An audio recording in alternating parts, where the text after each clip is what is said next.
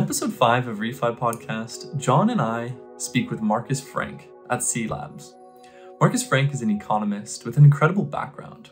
He understands the nuances of regenerative economics, how to create stablecoins, and how to build software that actually makes the power of DeFi accessible to all.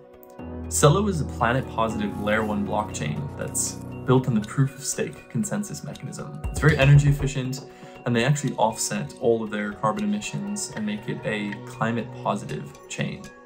We hear about the vision for Celo, this ecology of money, natural capital-backed assets, and how a universal basic income can be made possible with a mobile-first blockchain like Celo. I hope you'll enjoy this one and stay tuned for next week, where we've got another episode dropping with an amazing guest.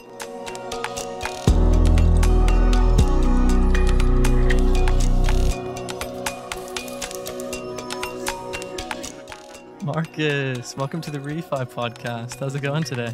Hey, John. Thanks a lot. Amazing that I can be here and chat with you. Going good. Thank you, Markus, for coming on today. We've done quite a bit of digging into cLabs and into Celo. I had an amazing conversation with Sep a few weeks ago. I spoke to him very early on in the podcast journey, and he said, you got to read Charles Eisenstein's Sacred Economics, and then let's chat. That's been absolute mind and heart opener for me. So grateful to come across his work and just really excited to dive into the work that you're doing at Celo and cLabs. And so just to kick us off, could you help us understand what is cLabs, what is Celo, and kind of the difference between these two organizations and how they work? Yes, I'm happy to do that. So Celo is a layer 1 blockchain. And I think the three key features of Celo are that it is mobile, open, and real. Mobile in that it's a layer 1 that is mobile first, with a focus on adoption via the mobile phone. Open means it's fully open source, it's permissionless. Real means it's actually working on real use cases to use this technology for remittances, for payments, but also for all sorts of DeFi applications like lending, saving, and borrowing. And I think one key thing we will also chat a bit more about is that Celo is not only carbon negative on a protocol level, but is also doing more and more in the regenerative space, which is super exciting. And cLabs is an engineering company, so I'm working at cLabs. I'm an economist. I did my training in economics in my previous career. I worked in what I would today call traditional finance and in research. I have a PhD in economics and from the start also working on Celo, I was focusing on economics, the economics of the stability protocol, the stable coins that live on Celo. The name of the stability protocol is Mento, but also the economics, for example, of nature-backed currencies, which is a super exciting development in the space. That's I think a bit of the difference. Celo is a large community of developers, for example, now in more than 130 countries. It's a quickly growing community.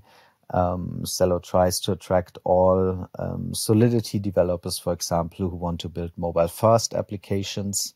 And therefore, maybe you want to build their Ethereum-based application also on a different layer 1 on Celo to build for mobile. And cLabs is one of these projects that works on Celo and provides technology and builds different things in that space.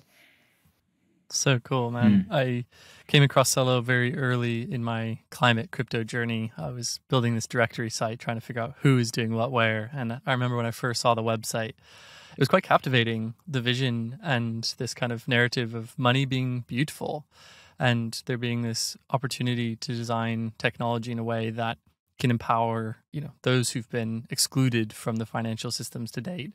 I love this DeFi for the people narrative about having a mobile first blockchain that helps people with mobile phones in the developing world get access to banking services for the first time. So deeply resonant, and everybody I seem to meet in the Celo ecosystem seems to be such a wonderful character and have their heart in the right place. So yeah, really looking forward to unpacking the different pieces of work that you're doing here. Specifically for you, Markus, like which piece of this puzzle are you most deeply involved with and most interested in? Yeah, and I mean, as you said, everyone on Celo is very like mission driven. The mission behind Celo to build a more inclusive financial system is extremely important. Building a system that creates conditions for prosperity for everyone. So being very open for the community, building something sustainable, building something inclusive. And this also attracted me to work on Celo from the start. I think, of course, blockchain technology is extremely powerful. It can change so many things, but building something inclusive here, blockchain technology has a real shot of making a difference. And I think this is great. And this is why probably many of us are in this space. And from the start, I was focused on all economic questions around the stability protocol. So, for example, when you go to the white paper section on for example, celo.org, you not only find the white paper for Celo, for the layer 1, but also a paper on the economics behind the stability protocol, what we call Mento. And for me, this was super interesting because also there, when building Mento from the start, we had a focus on building something inclusive, something people could use very easily, even if they are not blockchain experts. I think you can see this, that, for example, today, when you send a Celo dollar or Celo euro, or as of this week, actually also a Celo real, Brazilian real, which is super exciting. You can actually pay the gas fees for this transaction in the same currency. So you can pay it, if I send you Celo dollar, it settles within 5 seconds. And the gas fees, I can pay them also in Celo dollar, and they are relatively low. It's less than a basis point.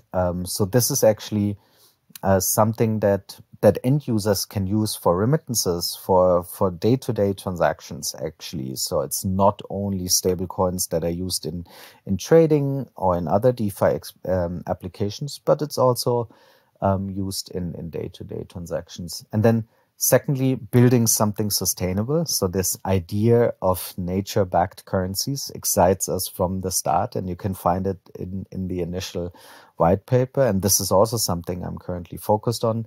How can we actually build nature-backed currencies on Celo? How can we not only want to build Celo out as being the layer 1 of choice for all regenerative assets out there, but we also want to build out these nature-backed currencies. And you mentioned the book of Charles Eisenstein. He talks about the idea in that book, the original idea, and I'm happy to talk a bit more about this later on. But yeah, this is actually also something I'm focused on. And then also building out the stable coins from being a stable and sustainable platform to being also a more participatory platform. We want to also add more currencies. Celo Real, I mentioned that, launched this week. This is amazing. Brazil has a huge blockchain community. People in Brazil, also in day-to-day transactions, are a bit more used to also use blockchains for transactions than maybe we are, even in Berlin. And in Brazil, a high percentage of the people living there have access to a mobile phone, but not everyone has access to a bank or to the financial system. And therefore, it makes a lot of sense to also building something that is inclusive by adding a currency that people in Brazil can use, and that is stable with respect to their local currency. So yeah, these are the topics I'm currently focusing on.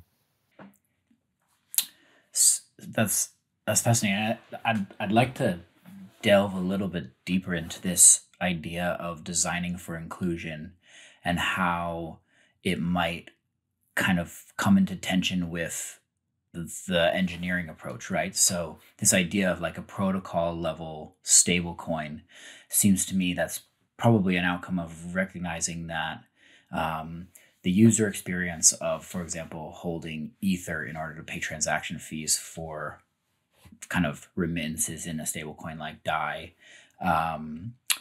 that's just a big barrier to entry for a lot of people. So I love the idea of building a protocol level stablecoin. But I'm curious how you kind of square that tension between designing something that's delightful UX and that's intuitive for people when it might require a significant amount more engineering, right? Like what conversations have been had within the team, and how do you weigh those trade-offs? Yeah, those are extremely good points, and both points that basically building stablecoins into the protocol level. So basically, we call it native stablecoins that allow you to pay gas fees in the same currency. I think that was a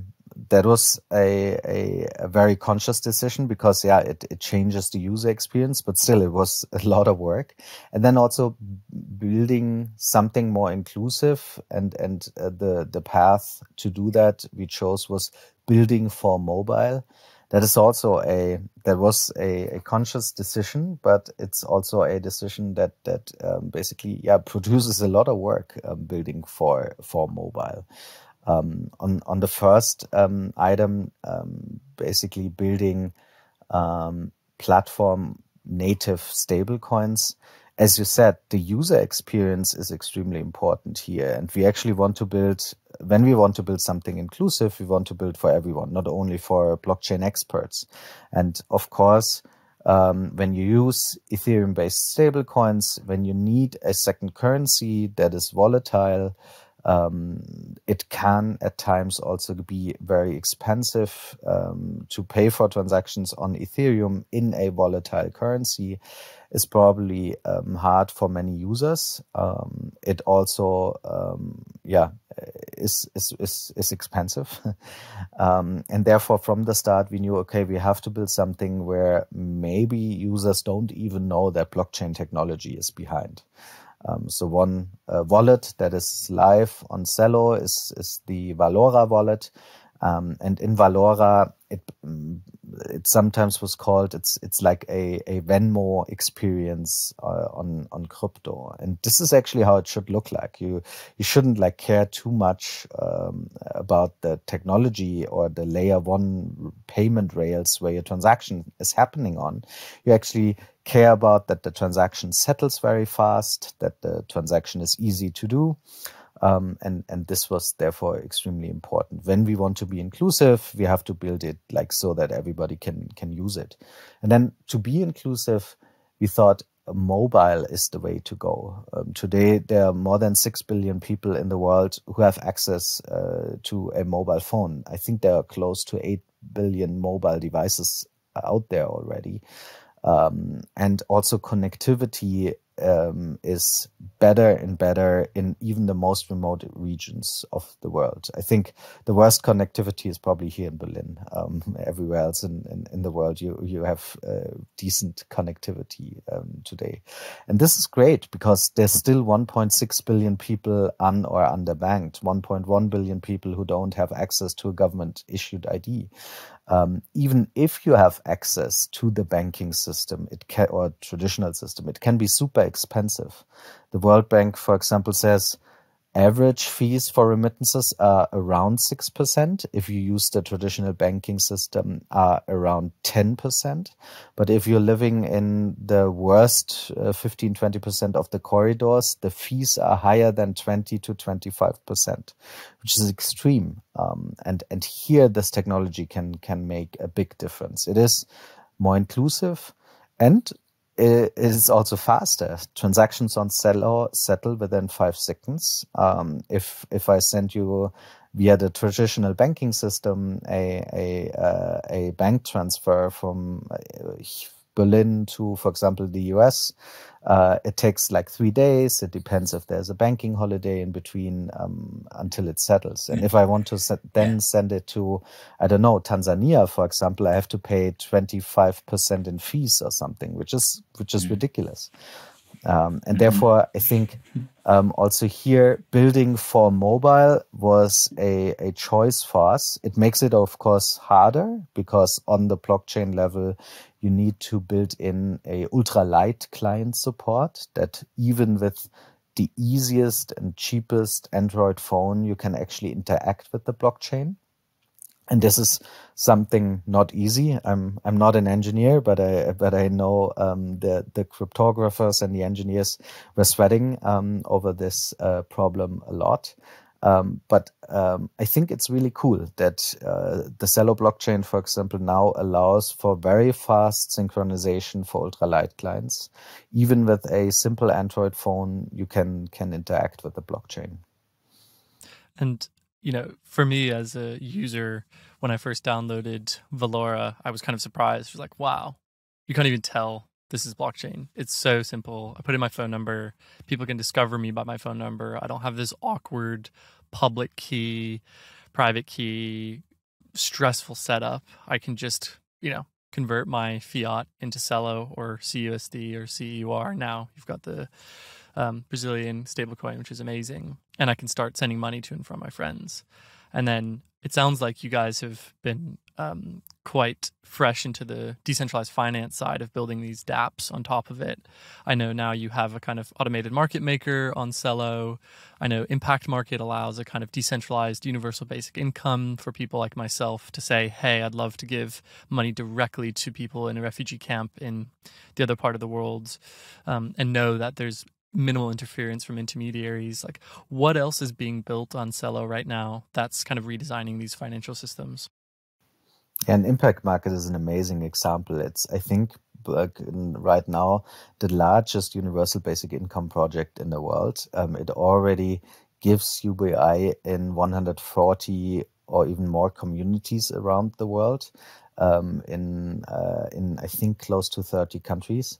So it's really, really cool to see that in these communities around the world, people are actually now receiving a UBI, and they can use it for many different things. They can use it then, of course, for transactions and pay something with it. Nice. But they can also start to save or to lend and borrow, and actually basically get used to these financial primitives that we are used to, but many people in the world are maybe not, and therefore it's so amazing to see that they give so many people access.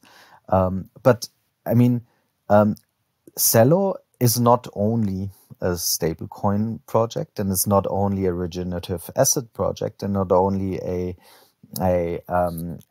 like charity project, for example. There's so many more really cool things happening as well. And this is, I think, what people when Celo came to life probably didn't see. It actually can be anything else, because it's a layer one, and you can build anything on top of it.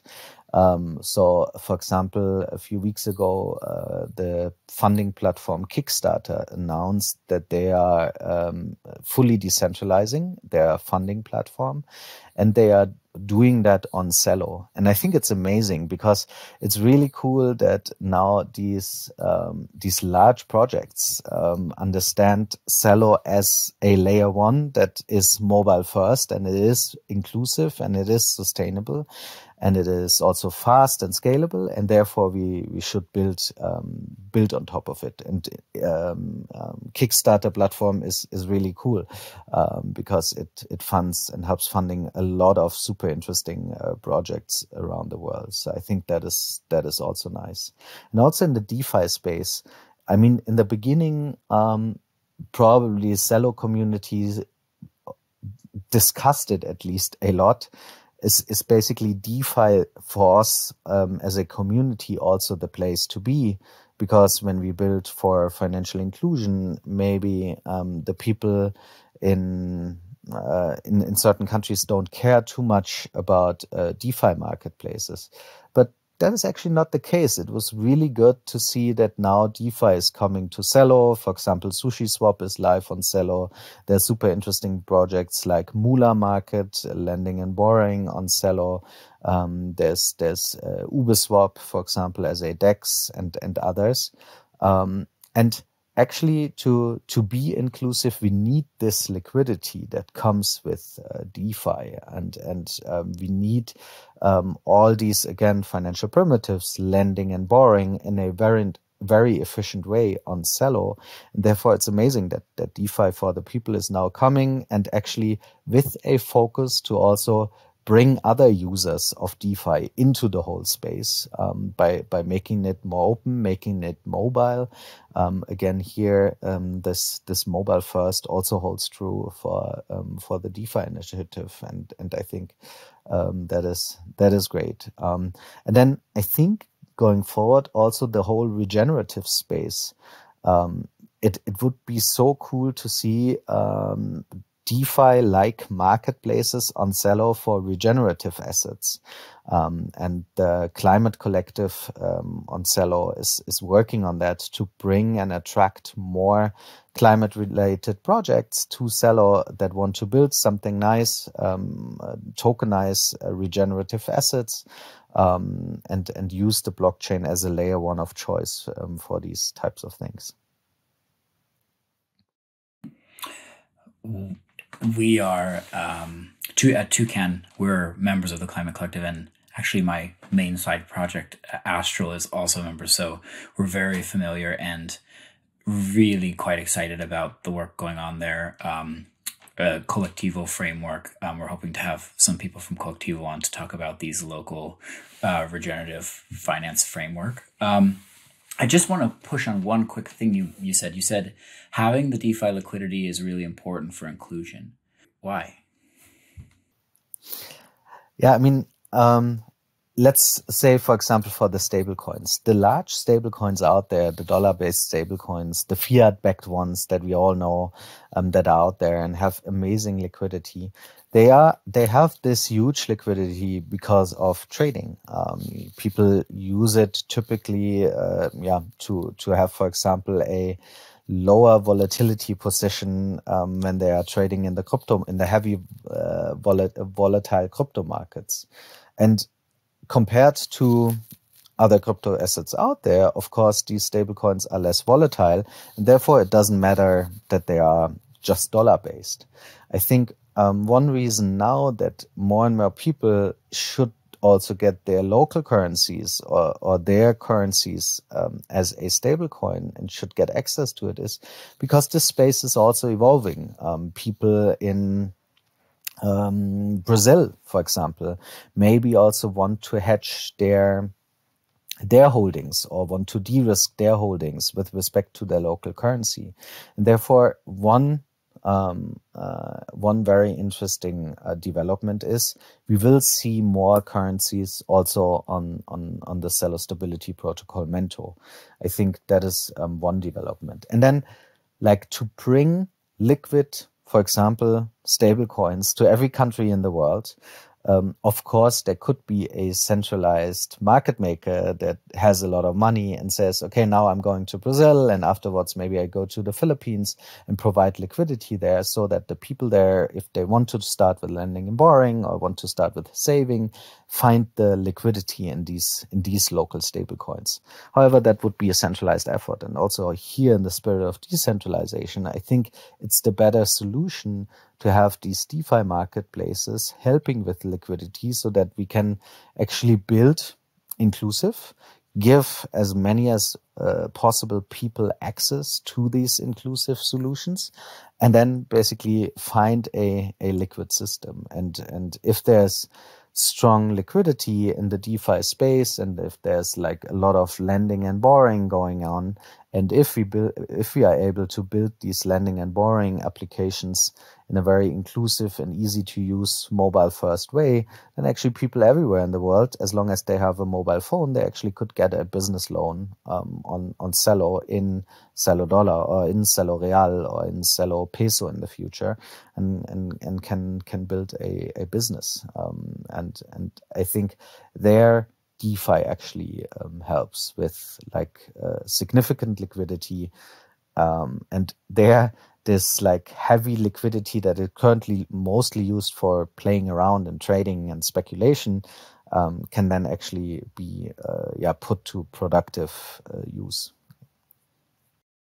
So cool. I think it's so fascinating to me because I had no background in finance to understand actually the components of our financial system from the lens of decentralized finance, because you start to kind of re-engineer and build things from the bottom up. And just to deconstruct a few of those elements, in order to make a market, you have obviously the demand side and the supply side, but then you have this pool of money in the middle that enables the transactions between the two. And these automated market makers, AMMs, are algorithms that can take large sums of money and facilitate those trades automatically. And, the deeper those pools are, the more liquid, the more money that's in them, the less slippage there is, meaning, the price difference when you're trading pairs of assets, and therefore the more efficient the market is. And, the idea that capital flows to its most efficient vehicles is one that seems to kind of be quite a strong principle here. And I guess what I'm curious to learn more about is there's been, the DeFi 1.0 evolution was heavily framed from the perspective of, yield farming and mining liquidity rewards. And it was very concentrated on Ethereum layer 1. And then, gas fees went through the roof. It got quite expensive. NFTs became a thing, even more expensive. And then the likes of Avalanche and Solana and these other platforms have opened up with really strong liquidity mining incentives, which are fundamentally unsustainable, right? There are these protocols who have pools of money who are saying, we'll give you, huge APYs, huge annual percentage yield to put your money in the form of liquidity in this pool for a time. And I think what we've all seen is it's very kind of shark-like. And when the yield goes down, the liquidity leaves as well.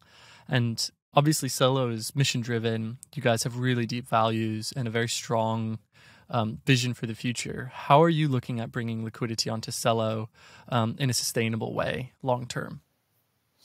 Yeah, I think these are really, really good points that like in most of these like DeFi initiatives in the past, we've seen this is not sustainable, either because of gas and transaction fees, or because of incentives running out, or because also of creating a new token for incentives. And then at some point, if the token doesn't have any other economic value, a deteriorating token price, and basically people again losing money. I think DeFi for the people from the start had this mission of making DeFi accessible to any mobile phone user around the world. So bringing more people into the system, bringing more end users into the system, which already allows which not only is a bit more inclusive, but also it allows for more, let's say, real world use cases. I mean, so far in lending and borrowing in the DeFi space, there's no real sustainable economic value add, because there's no, for example, transformation of risk or transformation of maturity or transformation of liquidity. If you're, for example, if you want to buy a house, you actually transform liquidity and in a way maturity by transforming your future income in a today's liquidity in form of a loan that helps you to buy the house. And that's something that didn't happen in DeFi so far, and this is changing now, which is really exciting. And therefore it's not only cool that we see all these DeFi platforms coming onto Celo. If you go on the DeFi for the People webpage, you can see like Pool and Sushi and Aave and Curve and others there. I think this is super exciting, but I also think this is really a great way how this can, for example, be used to finance universal basic income via impact market. This can be used in many different markets so that people actually take the loan on a DeFi platform, like for example Mula, to then build a business in their local country. It would be absolutely amazing to see more projects building local solutions and wallets that allow you to build up a credit history, for example. One thing that Celo, with its mobile first nature, has is this nice feature that your mobile phone number becomes some sort of an identity solution, basically. So you can, as you said, in Valora, you can find other users of the Celo blockchain just via your phone book and send them a transaction. But it could also be used to build up a credit history. It could also be used to build up trust in many different applications. And the mobile phone number in some regions of the world is the only way of finding or identifying others on a platform. And therefore, I think this actually currently opens up so many possibilities that I'm really excited to see what's next. And then having something like Kickstarter coming to Celo, and then also allowing like large fundraising campaigns with your mobile phone on a decentralized blockchain, actually allowing fundraising then in future in every region of the world on a sustainable blockchain. This is really exciting, and again brings more users into the system. And this is where I see that some economic value is created in a more sustainable way. Yeah, I guess what kind of springs to mind as I'm listening to you talk is just this sense that very sophisticated financial products can now be accessible to anybody on the planet. And products that currently you have to have a special license for, or certain connections, or a certain level of education, to bring the benefits of those kind of financial innovations we've conceived of. I think that's so powerful. And I think, a counter argument might be like, well, there's a reason why you have to have a license, because this is risky. And, and I think, on one hand, it's like, well, I think that might be kind of a bit overblown. And I also feel that's also potentially a user experience design challenge, right? Like a foreign exchange market and the sushi interface is fun and beautiful and delightful to use. But it also makes me think, like, one maybe counter argument to this that would play into the sort of common narrative around crypto is like, this is super volatile. And if we're connecting kind of the global south and people that are in these kind of more lower levels of income, lower levels of savings to this very risky financial market, we're exposing them. It's, a lot of time, in a lot of ways, crypto is gambling, and that could be very destructive. So I'm curious what kind of conversations you've been having about, and like what decisions have been made within Celo to balance the trade-offs there between kind of empowering people to participate and like have the individual autonomy to choose, but also mitigating risks that might come from getting really permissionless access to some of these very risky financial system aspects of the financial system. Does that make sense? I fully agree, and extremely good. Yeah, makes a lot of sense. Extremely good points. And I mean, we've also seen in the traditional finance world, the biggest financial crisis always came when people didn't understand what they were doing. I mean, when even banks didn't understand what they were trading in the subprime crisis. Yes, that was like extreme risk that almost brought the traditional finance world to an end, and it was in the end just based on people didn't understand what they are doing and trading and what kind of assets and risks they are holding, and therefore I think, of course, when building something more inclusive and when allowing or offering more people access to a system, I think that also comes with the obligation to educate people on how this works and what the risks are, what the involved risks are. And a part of the solution, of course, again, as in our industry, actually lies within being open source, being permissionless, and with open source, allowing those who can read code or who can audit smart contracts actually doing that, because it's open source and everyone can point out mistakes or flaws in the system. And I think this is already extremely important. A second part is, even if it is open source, sometimes it takes time until people uncover risks. And we've seen with some folks, even with stablecoins, we've seen tremendous downward spirals of certain stablecoin systems. We've seen attacks that brought stablecoins to the brink of fail.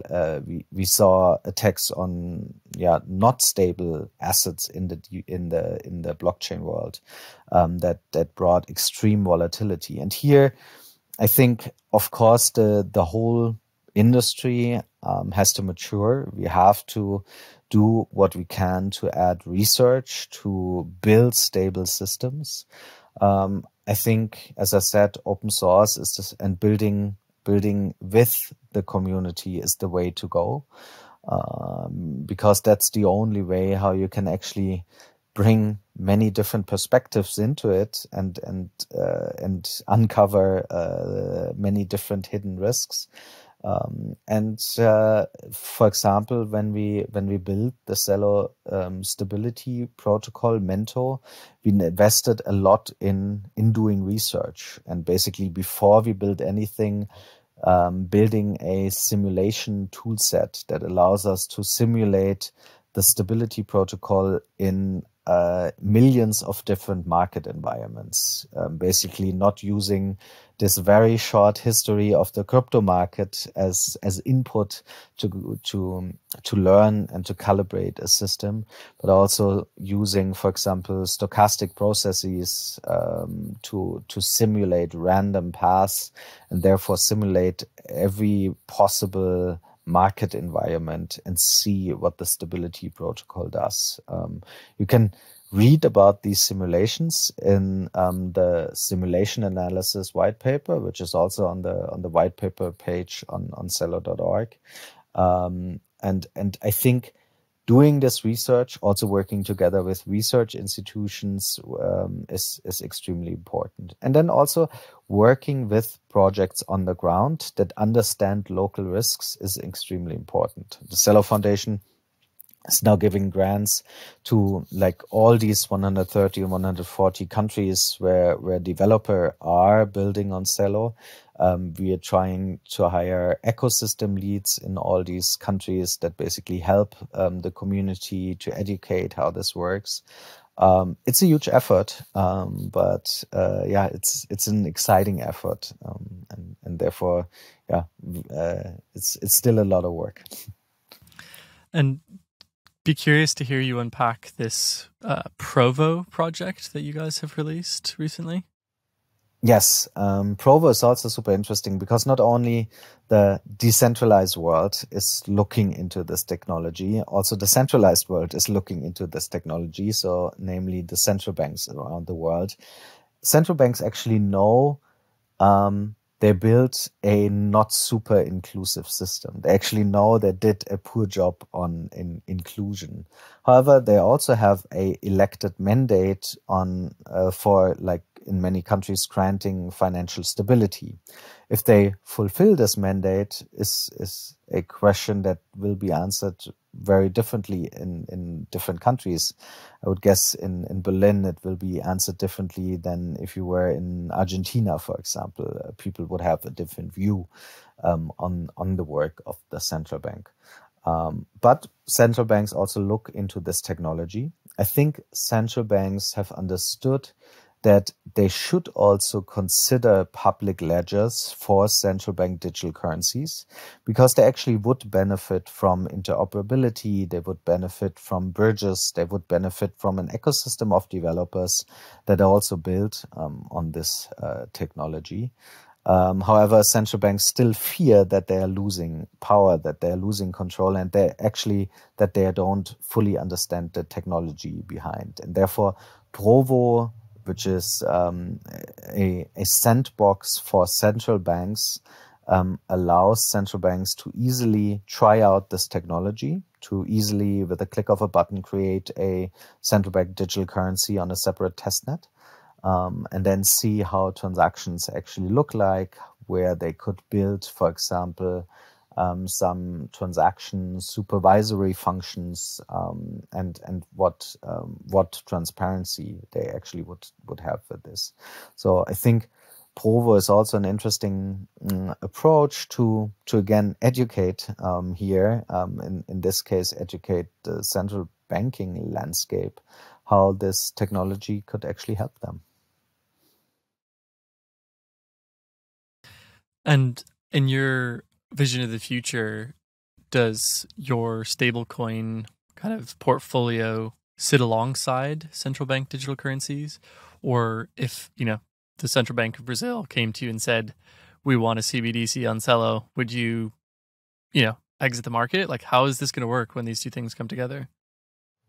And that's an excellent question. I actually think the amazing thing about this technology is that it finally now allows for competition between currency, and competition in a way so that it creates actual innovation. When we look at money itself as a technology, we haven't seen too much innovation over the last few hundred years. I mean, in Berlin, still many people prefer cash, and cash still has a lot of the same features it had like hundreds of years ago. It's like coins and printed paper, and people use it to exchange goods. This technology now finally allows for innovation, and this is based on competition. So I actually see in future different types of currencies competing. I actually see in future a lot of room for many different types of currencies, global and local currencies, certain use case currencies, central bank digital currencies, where the central banks then using this technology now would have so many more features to exercise monetary policy.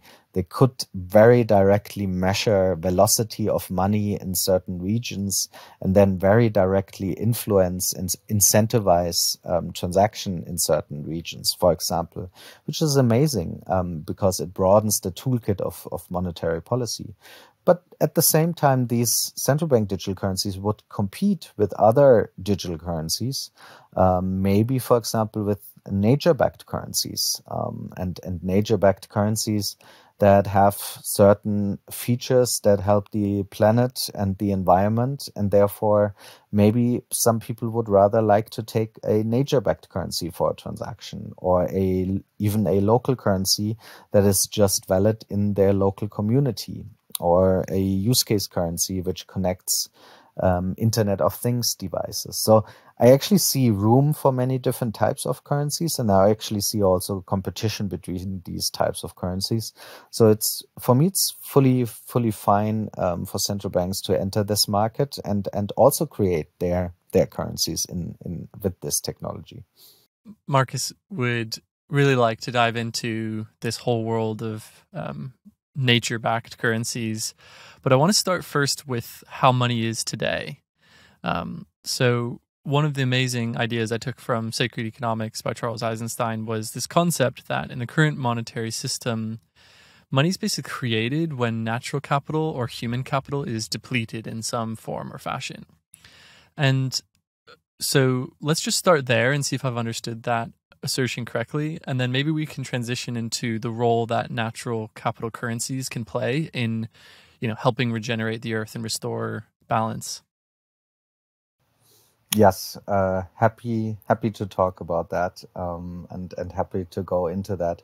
I think especially in the book, it's now like already a long time ago when I read it, but he goes into that where he talks about, for example, that in the current system today, for example, money is brought into existence via debt, and this is currently the major way how money is brought into existence, either by central banks borrowing money, commercial banks borrowing money from a central bank, the central bank borrowing money from the people, or for example, people using credit cards to pay for goods and creating new debt. And with this technology, we now actually could bring money into existence via in different ways. It could be gifted into existence, which is nice. The gift economy that has to do something with, for example, universal basic income and what the work that impact market is doing, for example. But it could also be created into existence via nature and planting trees and therefore I think it's exciting to think about how this technology now gives us more features, how money can brought into existence. Okay, so before we move on, I just want to really try to grasp this, because just like John, I don't have a finance and economics background, or you might have an economics background, but not a finance one. But when you say that money comes into existence, when it's like it's brought into existence via debt, can you just like, where does it actually come from? Right, like it's created by the central bank and given to it's comes from the people.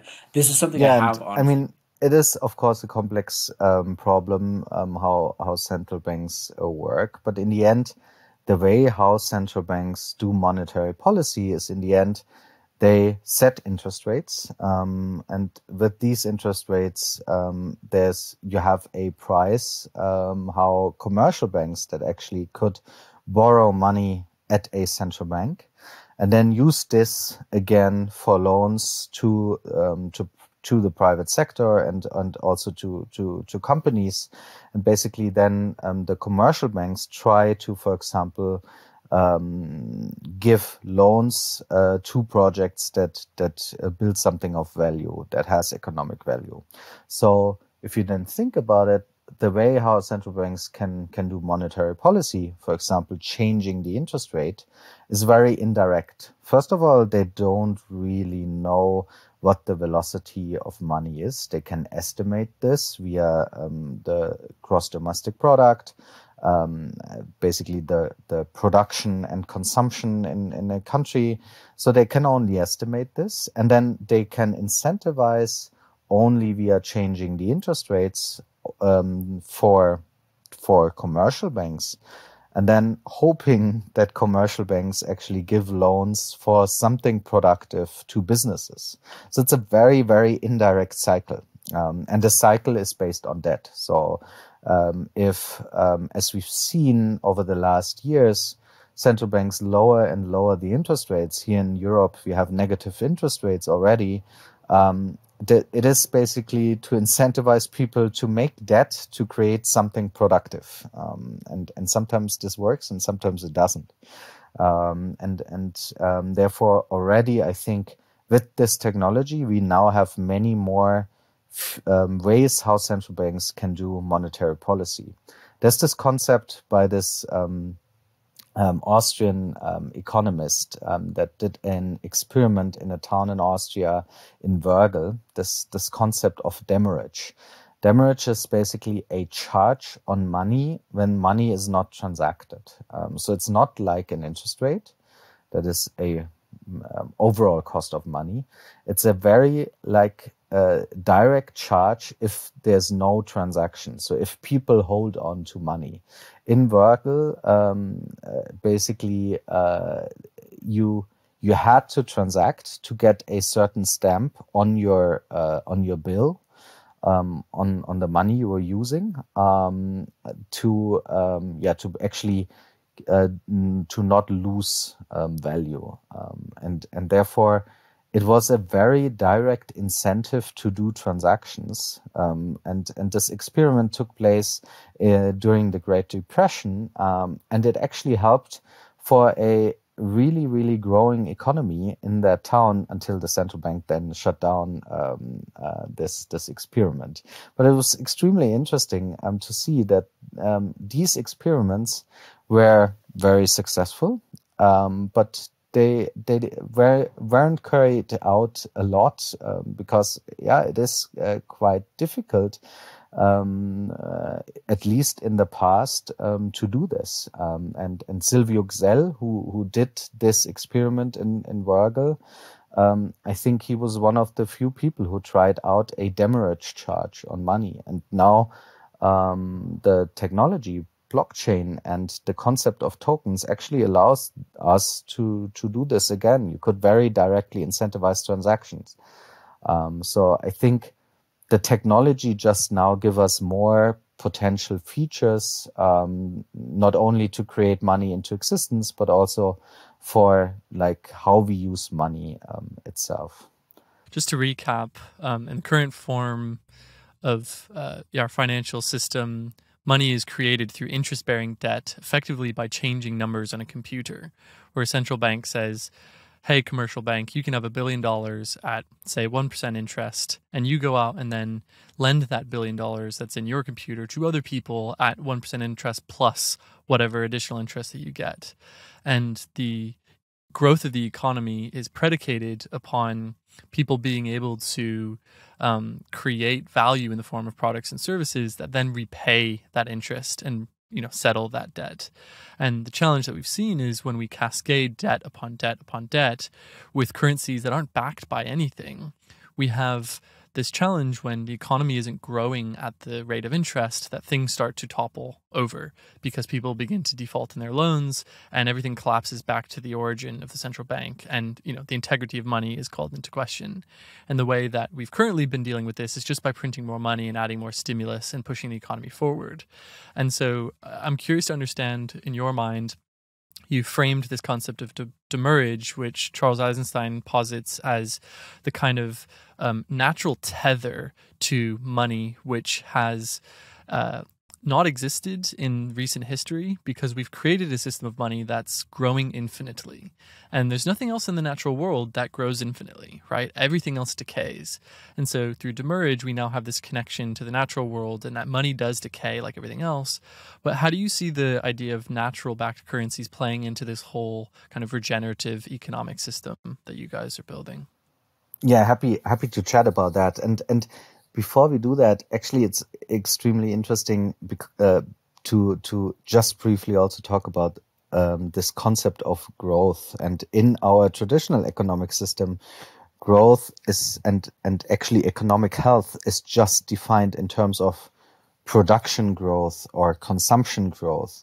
And it fully dismisses any cost of pollution, for example, that comes with it, any cost of natural resource consumption that comes with it.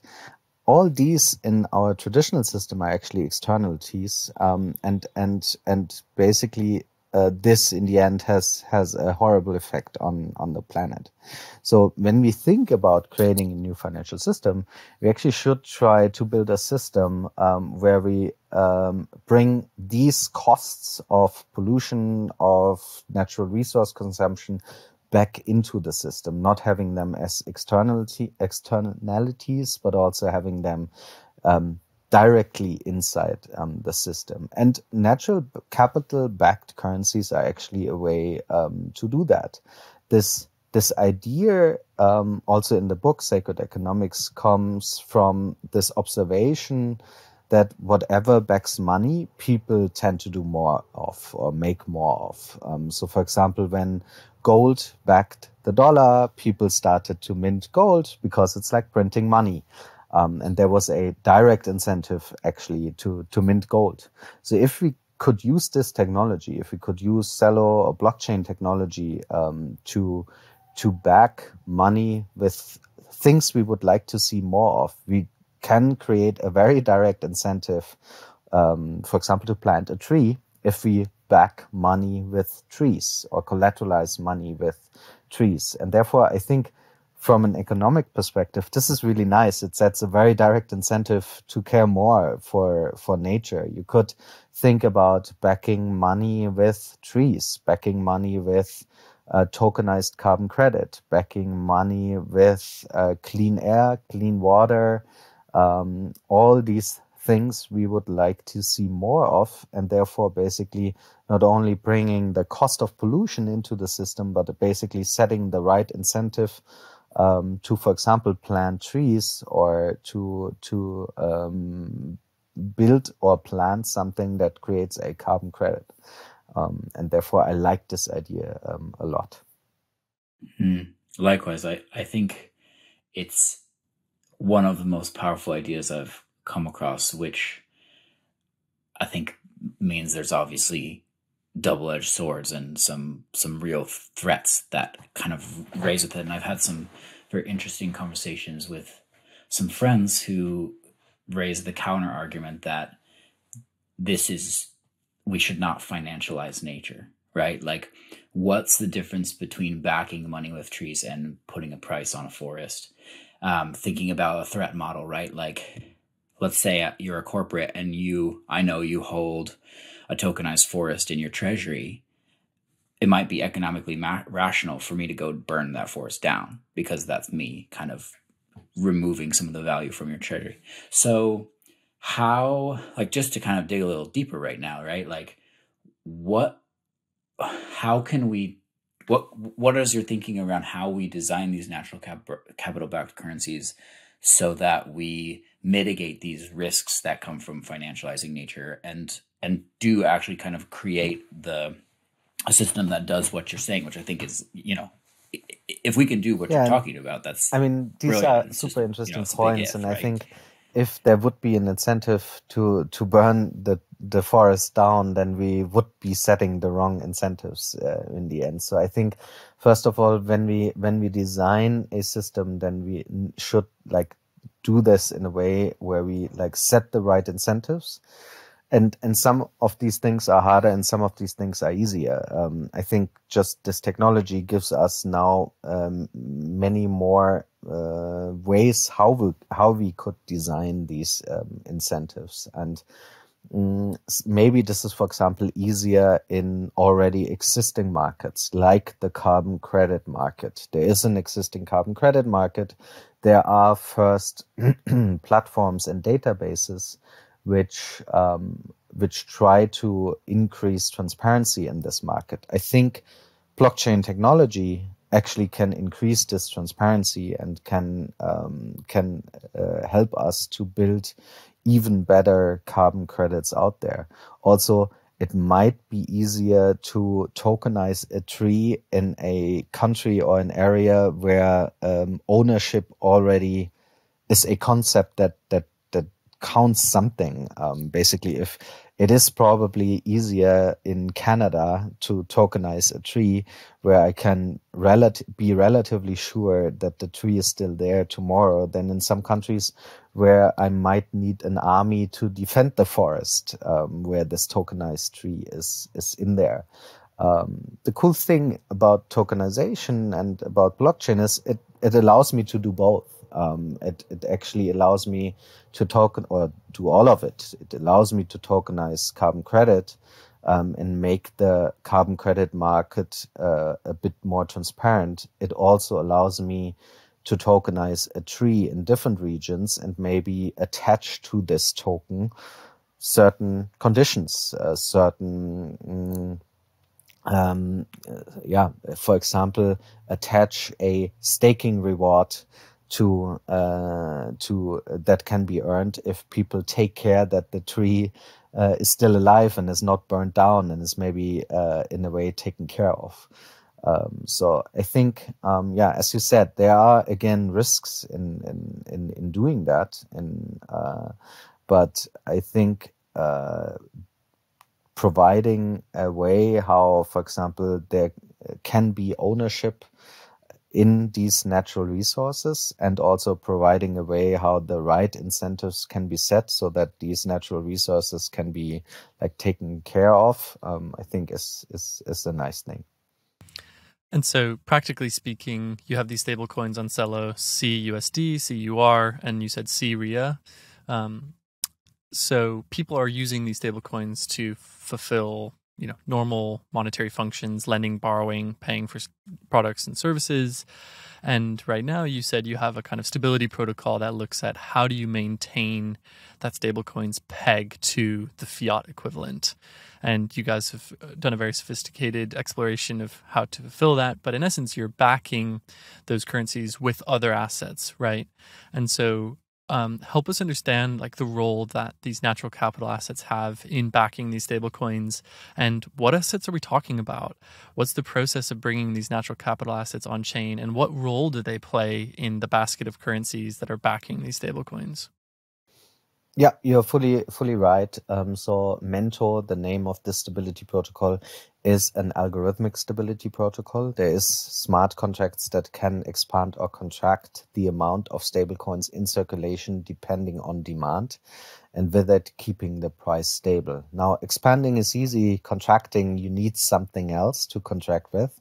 And for this, there's a reserve that collateralizes these stablecoins. And in this reserve, there are many different assets. I actually believe in multi-asset reserves, because then the risk of a downward spiral when everything is based on just one reserve asset is diversified in a way. And in this reserve currently, there's the Celo governance token.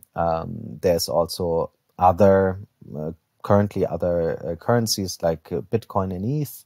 There's also a tokenized carbon credit in this reserve. And the vision for this reserve is actually that the share of these tokenized regenerative assets will be much higher in future, and hopefully very high soon. And with this vision, we first of all, of course, want to incentivize in a way all these projects out there. Hey, if you actually working in this field, you should consider building tokenized regenerative assets, because then in future with this reserve, we actually have a buyer for these assets. So for you as a project working in this space, it is an additional incentive not only to basically do something good for the environment, but also here is a buyer for these types of assets.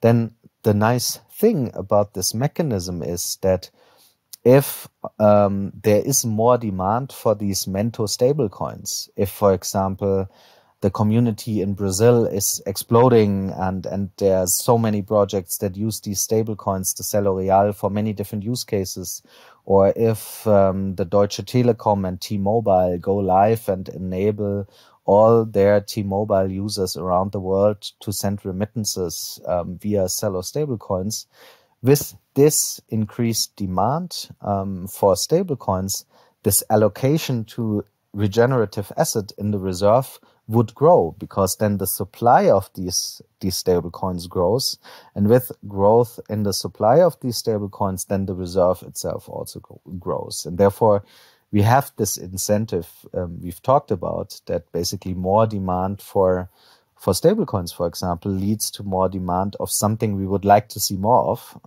regenerative assets, and therefore we have this positive feedback mechanism.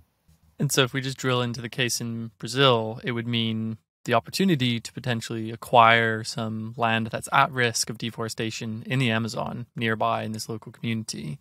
And how is that brought on chain? How would the tokenization happen? How is it fractionalized? How's liquidity dealt with? Are there secondary markets that emerge? What does this look like? And actually here, I was focused a lot on the stability protocol and basically building out the stability protocol in the past. And actually here now, probably you and Toucan and the Climate Collective are the experts, or what would be the best ways how to tokenize this? I think for the reserve or for the stable coins, it would be very interesting if we bring solutions online that are in a certain way decentralized, that are in a certain way transparent, so that basically the community, if they would like to, could actually look into these tokens and see what's behind, and actually see, oh wow, there's real land behind, or real trees behind, or real like regenerative assets behind that, and therefore these stablecoins are not really cool to do transaction with. They are also backed with something really, really cool. So I can tell you a little bit about what we're thinking about how to kind of create these natural capital backed assets, tokenized assets, from the perspective of the Climate Collective. And I'm mainly speaking with my Astral hat on right now. So I've been working on this project for a while called the Astral Protocol, and we're trying to look ahead and anticipate a new category of decentralized applications that use spatial and location data. Ethereum or blockchains are global by nature, and it's like, that's a really good thing, right? Like, that's how they can be so inclusive. This idea of me sending my money to the US and it taking 3 days is ridiculous. Like, where's my money? Is it on a plane? No. So this instant global settlement is kind of a feature of money that has fully dematerialized and has become kind of internet native and finally graduated to its role as an information technology, which I think it always fundamentally was. But what we kind of are missing is, how can we tie real world situations to smart contracts, and how can we tie smart contract behavior to local areas? And so one line of research at Astral is thinking about essentially how can we, because what we're talking about is the Oracle problem fundamentally, right? Like, we've got a token. This is supposed to represent 1 ton of carbon, or 1 tree, or 1 acre of wetland, or whatever it may be. And the value of that token is derived from the health of that ecosystem. We need to have some, as you say, transparent, decentralized, trust minimized, verifiable way to get the information about the health of that natural capital on chain, so that we can accurately assess the value of the token. And essentially, this is coming down to, we want to look at these ecosystems. So we're building a pilot right now with the Collectivo project, which is tokenizing food forests in Curacao. And they're trying to build a regenerative economy in the island of Curacao. And what we're just kind of breaking ground on this proof of concept. But the idea here is to assess the health of these food forests by looking at them from 3 perspectives. The first is, and the most important, and I think especially early on, the most important, is people. The people who are there with a close connection with the land, there every day. And this would be basically in the form of them filling out like surveys designed with ecologists, maybe taking photos saying the growth is happening, this leaves are getting brown, the soil is kind of dry, taking physical measurements as well of soil chemistry, water, etc. That being one kind of data stream coming in. And then the 2 other supporting perspectives are from physical sensors. So one would be Internet of Things devices that are measuring conditions within the forest, and then obviously remote sensors that are flying over. Maybe those are drones, maybe those are satellites that are taking pictures. And then essentially take these 3 information streams and process them using these sophisticated analytics techniques that are kind of independent of blockchain, right? These machine learning techniques for assessing carbon levels in the soil or vegetation index, this kind of thing. The idea here is, with those 3 perspectives, we can reach a reasonably defensible conclusion that, okay, this forest is still here and the health is this. And the real trick is, how can we kind of create the system in a way that's trust minimized and verifiable. And a big line of the research we're doing there is how do we put these essentially like the data that's captured in the process of measuring the physical characteristics of these environments onto a Web3 native storage system like IPFS, so that you can essentially link that at the smart contract level, and people can go verify and say, cool, I can see the sequence of drone pictures from the last 10 years. And, we can trend the health. And then I think part of what's so exciting about this to me is what Collectivo is working on is the monetary policy that you can then design when you have these what essentially are going to be leading indicators of the deterioration of ecological health coming into the smart contract system. You can trigger things like a rebase or tapping into a treasury and deploying capital. So they're really working with this idea of like underwriting natural capital using like a parametric risk management system. If the temperature hits this, or if the wind speed hits this, we're going to actually deploy some capital to go check to make sure things are safe and kind of shore up the ecosystem before they deteriorate. So that's I guess the TLDR. And yeah, that's a little bit of alpha on what Astral has been working on in the depths of the internet for a couple of years now. I suppose I'll leave that there, and I'm curious for like reactions and actually I like this especially a lot. poke holes. Poke as many holes as you can. About. If you in the future want to build natural capital backed currencies, then as a backing, as collateral, you need something that is in a way transparent, that is of high quality, because it is used as a collateral for money that people hopefully use for their day-to-day transactions.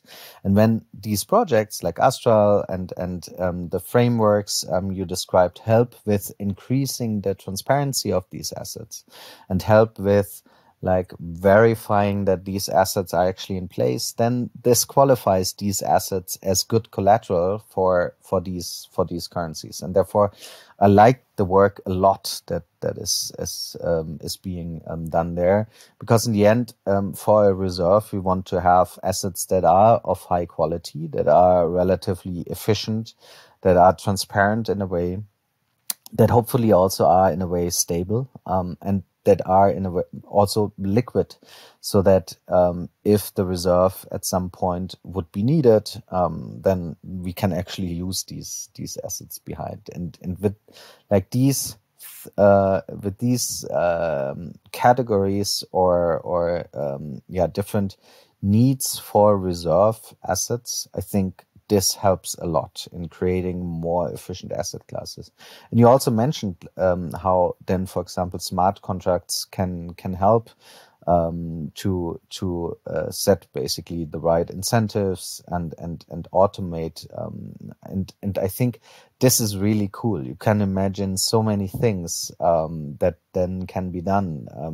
We've mentioned staking before. You could stake in a way these assets where basically the staker takes care of the forest and therefore the staking reward is split between the caretaker of the forest and the asset owner, and therefore basically the forest is kept in good condition, for example.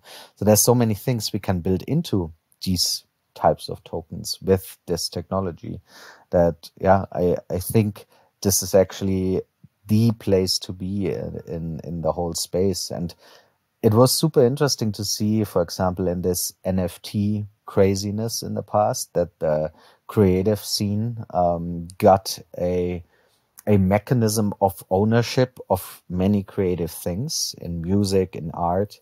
But now it's probably nature where we can use and apply what we've learned about NFTs, and trees can be NFTs.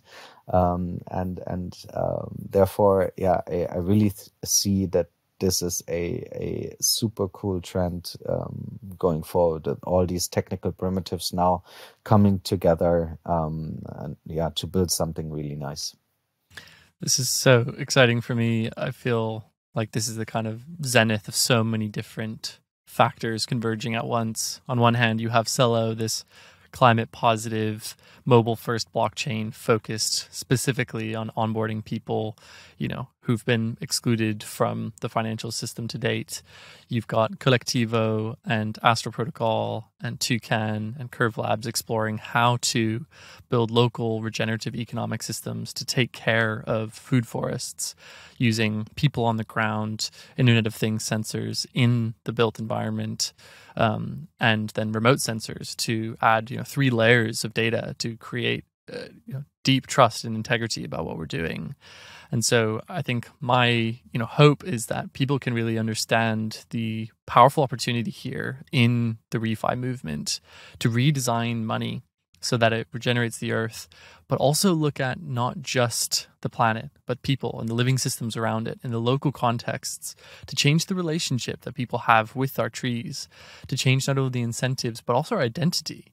Because if we can tap into that deep heritage where we understood that we were dependent upon the forest and we needed each other as a community to survive, and apply these new tools of technology to create new systems of value exchange, I think we have a shot at addressing these large existential crises of climate change, biodiversity collapse, systemic injustice. And it's a huge challenge, but this is the first time in my life that I genuinely have hope that things are coming together at the right point in time. Wow, this was such an amazing summary and bringing it all together. Yeah, perfect. I fully agree. I think some of the principles that I'm approaching this from is like part of it is this like real urgency because of the aggression that rising to the climate crisis like demands. And then I also feel like, like I said, I raised the concerns about financializing nature, right? And but part of me is just like, this is inevitable. It's already happening. And so we have the opportunity as the first movers to kind of approach this with a level of humility and try to anticipate the ways it could go off the rails really and really think that through. And I think one thing that I'm really excited about that it seems to be the approach Celo is very much taking is this like progressive scaling, right? And this idea of we need to run these experiments in a very, very risk managed environment because we will get it wrong. These things will fail and they need to fail in a place where there's kind of collateral damage is minimized. And then as we get it right, we kind of scale up bigger and bigger and bigger and bigger. And I think as well, this idea of that I think Celo is getting really right as well, of like building with local communities, building with really taking like both jaws of this. Like there's the top down kind of like global technological approach. And then there's also the grassroots community driven meeting people, understanding their needs and like somehow creating an organization where that can kind of take into consideration that those really divergent perspectives. I want to touch on this. So I'm really excited to see that the folks at Toucan are exploring how to bring our pools into the Celo ecosystem to participate in this beautiful vision of natural backed currencies. How can we get more people building on Celo? Like, what's the main reason why people should build on Celo as opposed to anything first of else? all, I think, as you said, we try to create Celo as the layer one of choice for all these regenerative asset approaches we've seen out there. Because Celo is carbon negative and we have like these amazing projects that are already now active, like Astra, like Toucan and others. And I think also, as you said, the financial inclusion aspect of Celo, this community that is highly mission driven, I think here helps a lot. And then the use of all these things we are building in future will be on mobile. So I think this mobile first character of Celo helps as well to bring people onto Celo. Celo is a fork of Ethereum. It is EVM compatible. There's a lot of projects that are building out bridges so that Celo is actually fully interoperable with like all the EVM compatible chains out there. We have the stable coins on Celo that help not only with like use of or means of payment and means of for remittances and other transactions in a stable currency, but they also have this reserve that actually could buy these assets that we are trying to build on Celo. So I think this is also nice. And yeah, I think the Celo community is still young. It is quickly growing, but we need to get the word out that this is happening. Therefore, I'm super thankful for being able to chat with you about all these things that are happening now, because we would like to excite more people to build on Celo. There is Celo Foundation that is giving grants. There's the Climate Collective offering grants and support for projects who want to build on Celo, and therefore, I really hope this now is a kickstart of a movement. I'm happy to chat with you about. Totally. And you guys move fast as well. So anybody interested in building on Celo, get in touch with Markus, get in touch with the Climate Collective, Craig and Ed and Nirvan. There's a bunch of wonderful people on the other side who are really motivated at accelerating meaningful climate impact and positive regenerative work in Web3. So thank you, Markus, for your time today. It's been an absolute honor. John, it's always a pleasure being with you. And we look forward to hopefully another time to check in and see where this has gone in a few months' time. For having me. It was a super interesting conversation, and I'm looking forward to work together and looking forward to see what you guys are doing in this space.